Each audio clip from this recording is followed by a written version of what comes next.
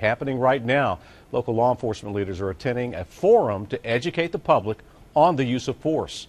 News 13's Megan Shearing is streaming live for us from the Dr. Wesley Grant Southside Center. Megan, the meeting is trying to accomplish two goals.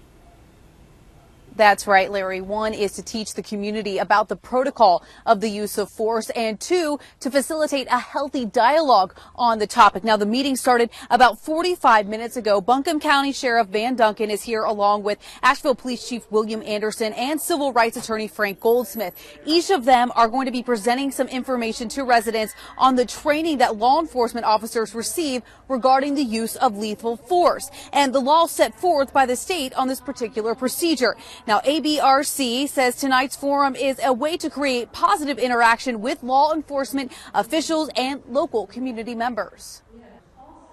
Because the protocol will exist.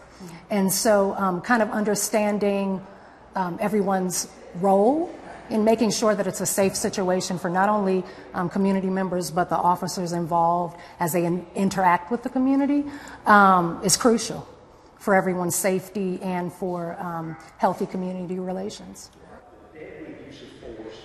Now, after the brief presentations, there will be a breakout session, and I'm told that's when residents will be able to ask community members and officials their questions or maybe raise some concerns that they have with this topic. Reporting live in Asheville tonight, Megan Shearing, News 13.